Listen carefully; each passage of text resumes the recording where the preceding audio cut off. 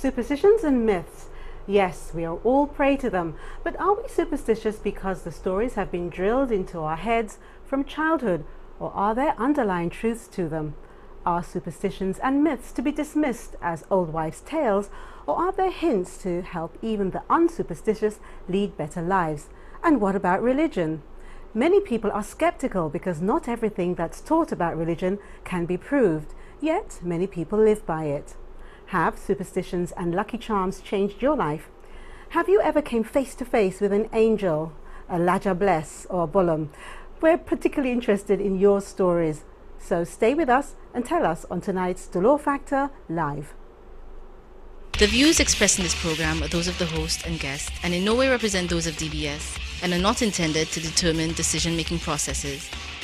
Dolor Factor Live is brought to you compliments of Lime, Organica, DFL MAY, EC Global Insurance, Skin Science, Illumines, Rainforest Hideaway, Mango Beach Inn, Cars for Rent, MAC Cosmetics, Transit TV, Carpet Media, Prestige Auto Holding Limited, Farron's Dairy, Sisson's Infinity Color Shop, Star Publishing, Touch Therapies and La Mer Spas, and Trio's Caribbean Fusion Restaurant.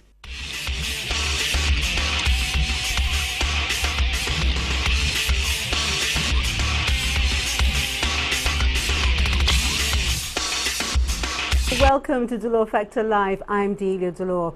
Tonight we discuss myths and superstition and try to decipher why some people's beliefs are feared and ridiculed.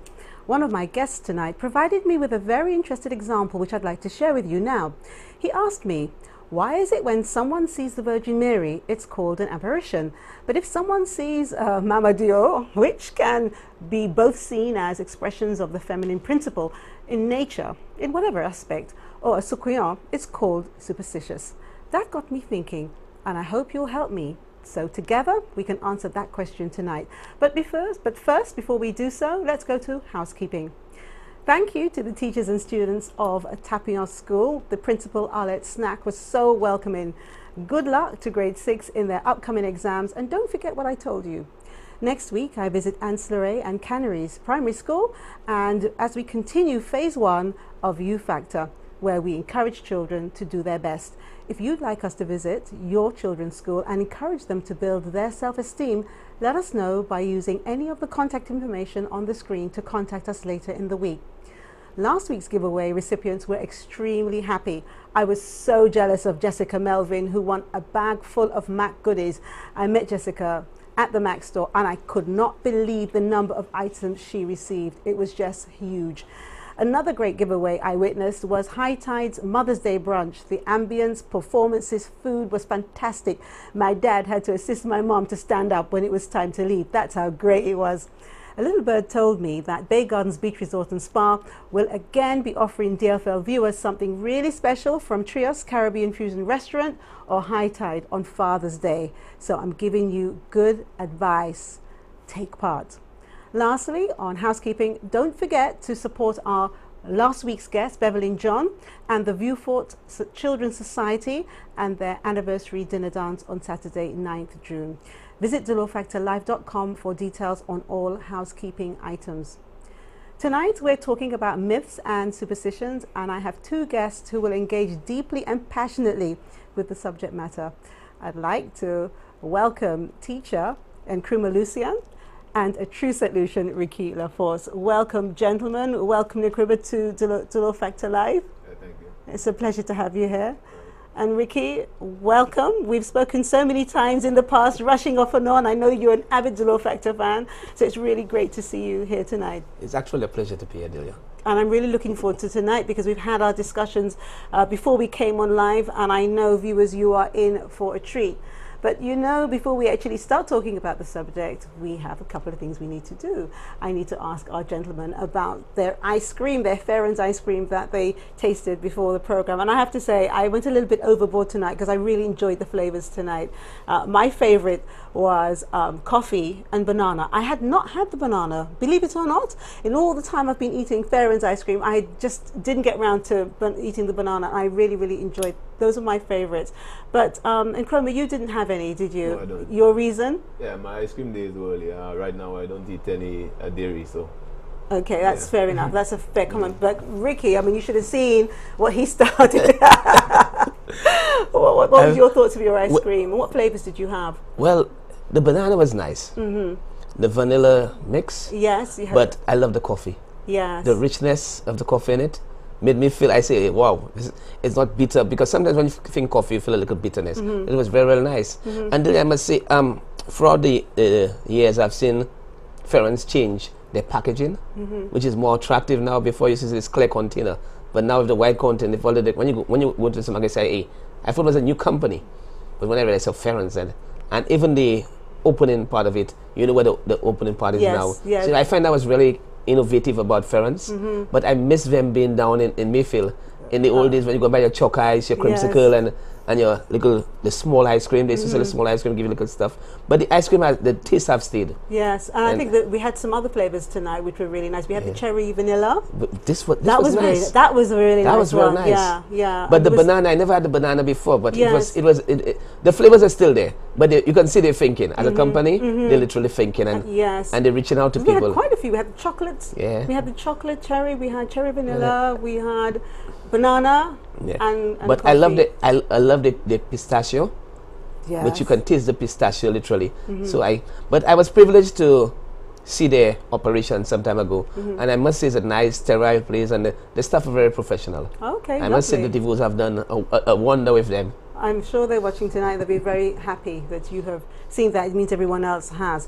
But now let's go to our 2 in a row questions. Ricky, I'm going to come to you first.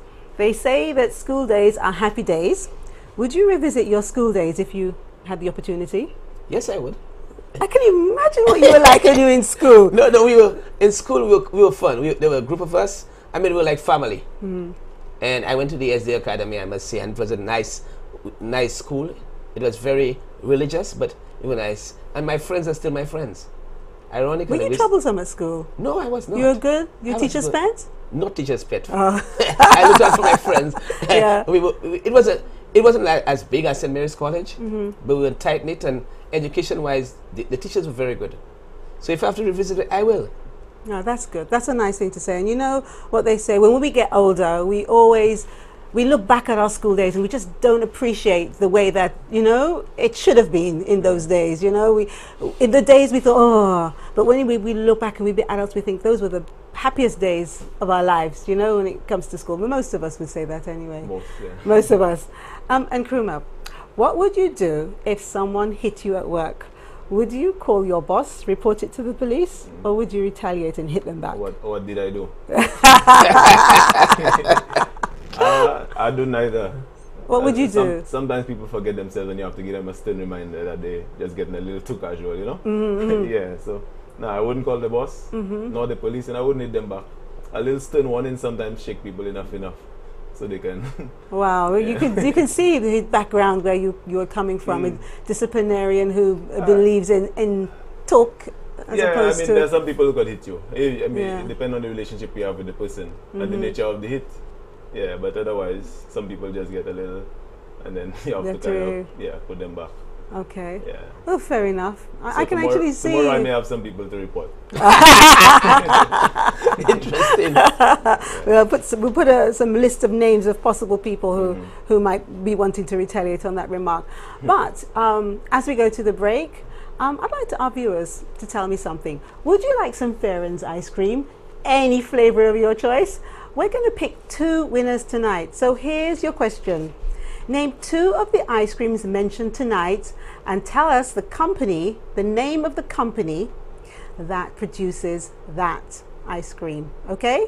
So to win some Ferrens ice cream, just give us 2 of the flavors that we mentioned tonight and also tell us who are the producers of that ice cream. Now also, if you'd like to win a month of Latin dance class for salsa, bachata, merengue and cha-cha from Expose St. Lucia Latin Dance Studio, tell us in which studio in Rodney Bay does Expose St. Lucia holds its classes. We've returned this one because a lot of people actually wanted to go to the classes and they wanted it free. No surprises there. Okay, now, if you'd like a token of appreciation from DFL, We'd like you to name 3 DFL sponsors, and one must be a car rental company. So you don't know what you're going to win. You're going to win something nice, courtesy of DFL, and you need to tell us 3 of our sponsors, but one of them has to be a car rental company. Don't forget, you can find the questions on dolorfactorlive.com and Facebook, Dolor Factor Live TV show. When we come back, we're going to talk about myths and superstitions. I know you're going to be just engaged. So stay with us on DBS and Dolor Factor Live. We'll be right back.